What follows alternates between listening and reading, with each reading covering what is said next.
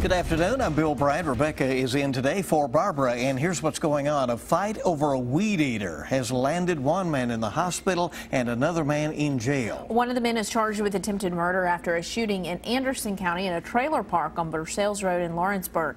WKYT's Mike Byer talked to a witness. He has our top story at 12:30.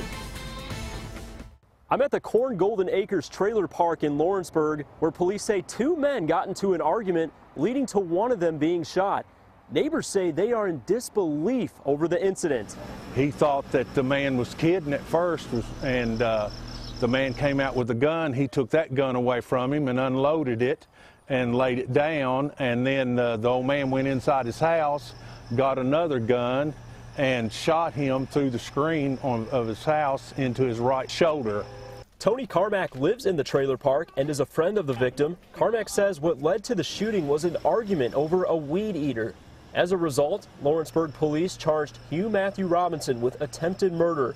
Now the victim was taken to UK hospital by ambulance with a gunshot wound to his shoulder. Carmack says he expects his friend to make a full recovery. Everybody was asking him, "Chuck, are you okay?" And he's, "Yeah, I'm fine. I'll be just fine," and stuff. He's a really good person, and it should have never happened to him.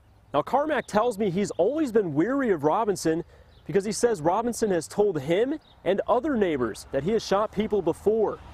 In Lawrenceburg, Mike Byer, WKYT. Well, Robinson is in the Shelby County Detention Center.